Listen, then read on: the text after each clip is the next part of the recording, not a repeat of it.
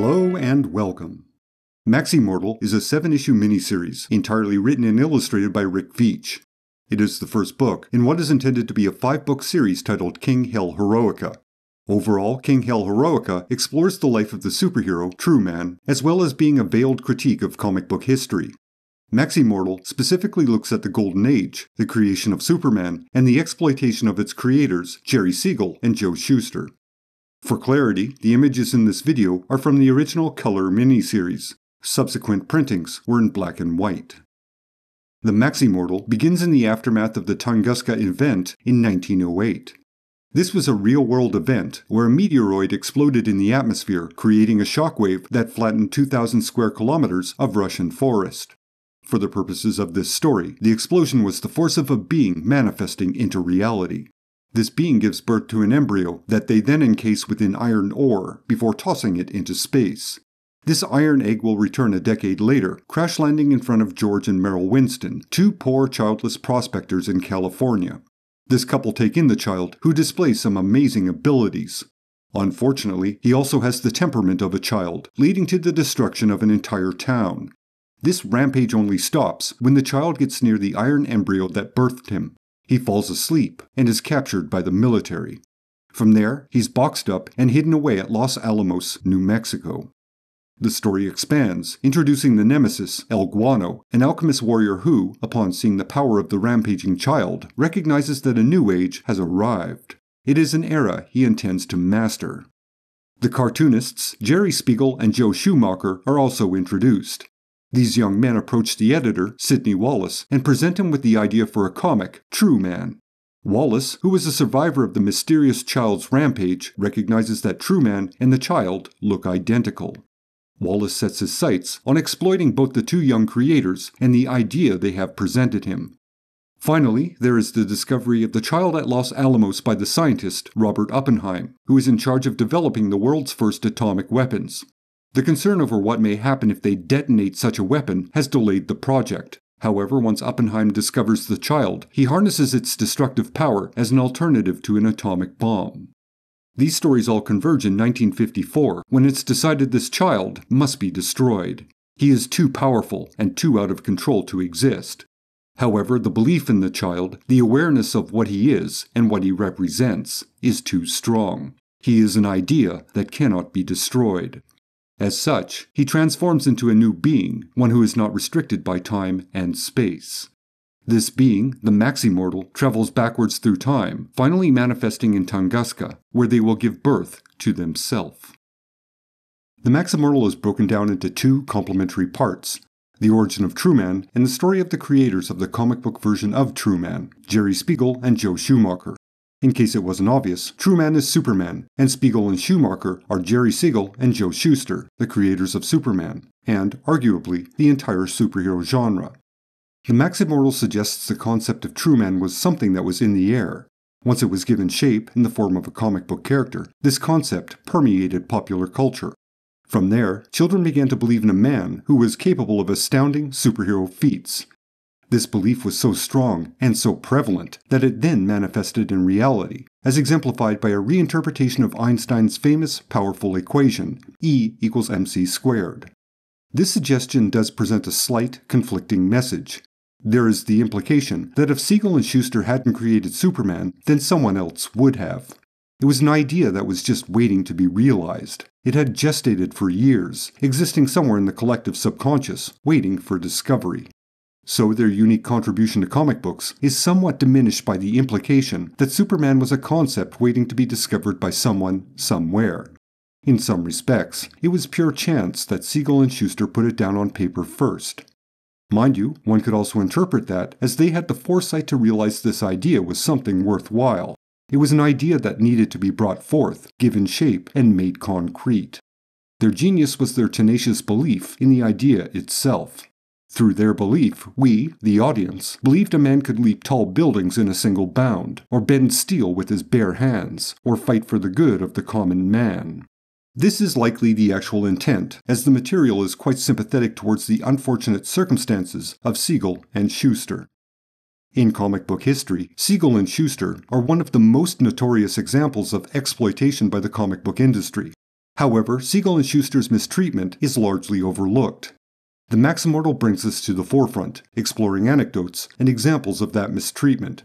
Examples such as how they were coerced into signing away the rights to Superman, how they were openly lied to about the viability and profitability of the character, and how they were unceremoniously pushed aside when their involvement became inconvenient for the publisher. Both had trusted the publisher would honor their promises and assurances, only to discover they were empty gestures that were never intended to be fulfilled. There is a sobering, cruel reality around Superman. This reality, as experienced by the creators, decimates the hope the character is intended to symbolize. For some, this may be a bit too much to process or accept, as they prefer the history of Superman to be untarnished and pure, much like the character itself. Unfortunately, this is not the case. In part, the Maximortal reminds one that there is a bleak beginning and history of exploitation surrounding this beloved, mythical character. The adoration for the character was not shared by its creators. The evils of the comic book industry are carried by one character, Sidney Wallace. Wallace, who lost his testicles in an accident, speaks in a lowered or diminished voice. His neutered masculinity, or lack of potency, is overcompensated by his ruthless quest for power and success. He is a twisted, cruel man, who exploits Spiegel and Schumacher when they present the idea of True Man to him. His only redeeming feature, if one can make a claim that he has any, is that he recognizes the potential inherent in True Man. He sees the possibilities this character represents. Worse yet, he intends to ensure he reaps all the benefits he can at the expense of the creation and the creators who put this idea onto paper. Sidney Wallace is based on Walt Disney, specifically the unflattering portrayal of the man from the biography Walt Disney, Hollywood's Dark Prince. This was the first examination of the man that suggested his wholesome, family-friendly persona was highly manufactured. It further suggested Disney was an individual with some devious characteristics. In the years that followed its publication, the book has been criticized as an overly sensational piece that exaggerates Disney's flaws. Regardless, at the time of Maximortal, Disney had a tarnished reputation, and he was a good basis for the malicious character of Sidney Wallace. Wallace is highly unsympathetic and mostly a straw man. As someone who personifies the comic book industry itself, this shouldn't be a surprise. As a creator, Veitch has first-hand insight into the practices of the industry and how it mistreats the creative talent. After all, he had a recent experience of quitting DC over a capricious corporate decision. This disdain may have fed into the character of Wallace, as it had infused itself within the previous miniseries, Brat. The nemesis, El Guano, is somewhat enigmatic. He is a warrior, a mystic, and an alchemist. He is also instrumental in the transformation of True Man into the Maximortal, although his goal was to trap and conquer this being, not release it. The troublesome, mostly off-putting element is El Guano's reliance on scat. As crass as this element may seem, it's actually a metaphor for the superhero genre and the comic book industry itself. The genre began as disposable, pulp entertainment for children. It was cheaply produced and meaningless. But through sales, licensing, and merchandise, the genre transformed into a figurative gold mine for publishers. They turned crap into gold, as personified by El Guano's scat golem of True Man. An important event in comic book history is also explored, the introduction of the Comics Code Authority. One interpretation of that event is it was an opportunistic move by a few publishers to destroy their competition. These publishers took advantage of the baseless claims made within Seduction of the Innocent, not to mention public opinion and concerns, to close down or limit certain publishers. Notoriously, EC, one of the most popular publishers who produced consistently excellent material, was seemingly targeted by the restrictions enforced by the Comics Code. Within Maximortal, the creation of the Comics Code coincides with the attempted destruction of True Man. As a metaphor, it reinforces the idea that this malicious, unnecessary censorship, which stunted the growth of the medium, couldn't destroy the idea that True Man represented. After all, historically speaking, the Comics Code had the least impact on the superhero genre. So, True Man, or Superman, as the case may be, was the most resilient, timeless example of the medium.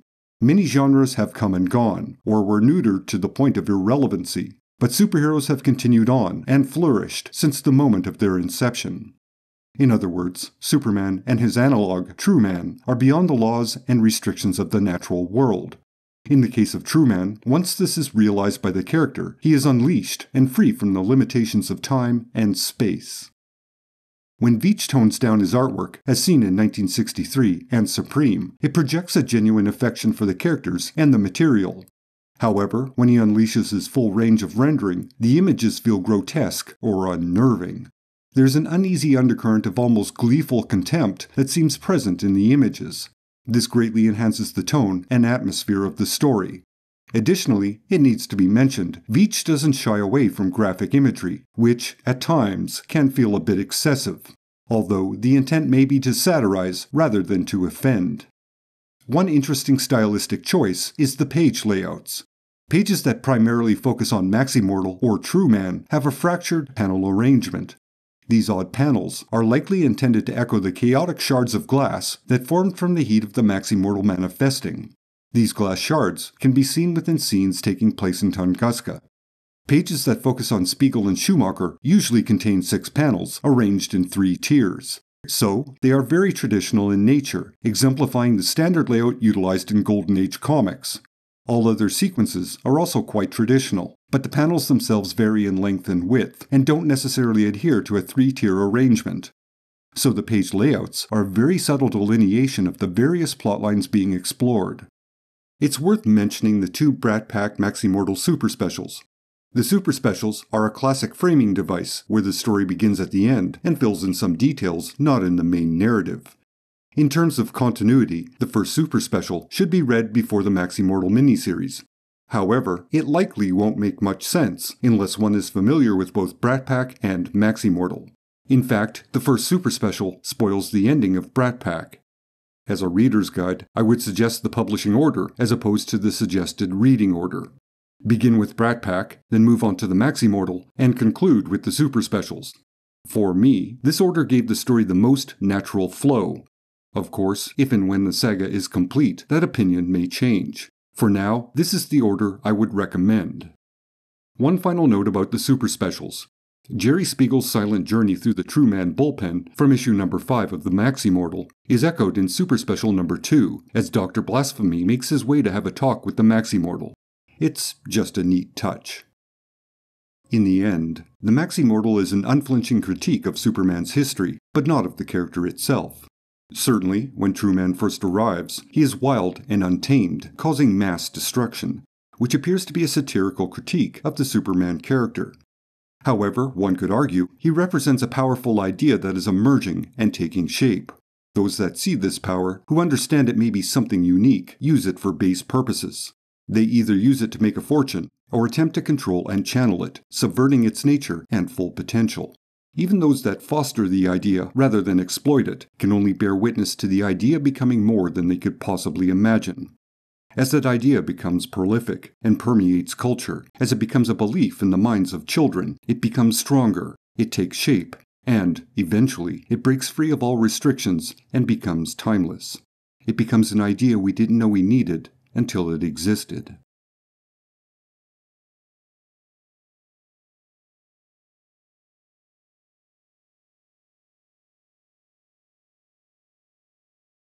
Until next time.